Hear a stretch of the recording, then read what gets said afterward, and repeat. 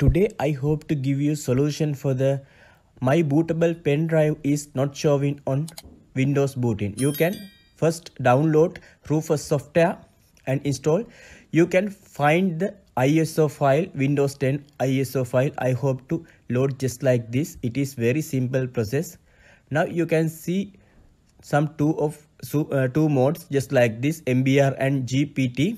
I hope to select GPT mode and start extracting just like this. It is very helpful process and very important process because some corrupted and some file formats are making and refixing using this Rufus software. It is very helpful for you because sometimes in some cases bootable pen drives are not showing on your boot menu.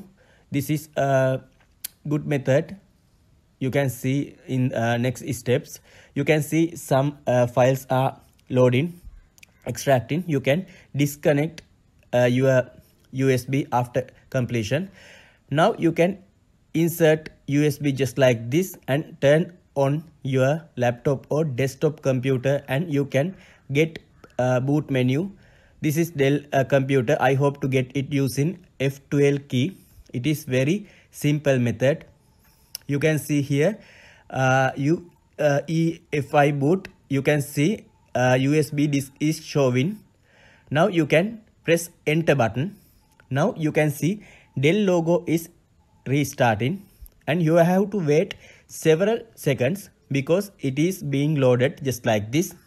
Now you can see blue screen is loading. You can see Windows general logo, general window is loading. You can give next and installation. Now setup is starting. You can read a license agreement and you can press next. I hope to custom installation and I hope to repartition my full hard drive. You can see there are several hard drives, hard disk partitions. I hope to gather them into one just like this. It is very simple.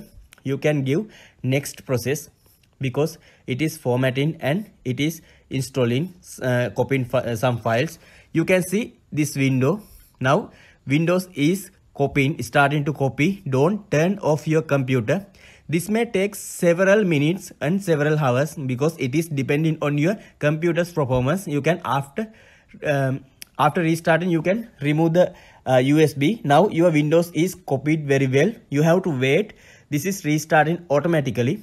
Getting Windows ready. You have to wait several seconds and don't turn off your computer. You can see getting ready, restarting it automatically and reloading just like this. You can see Windows is loading very well.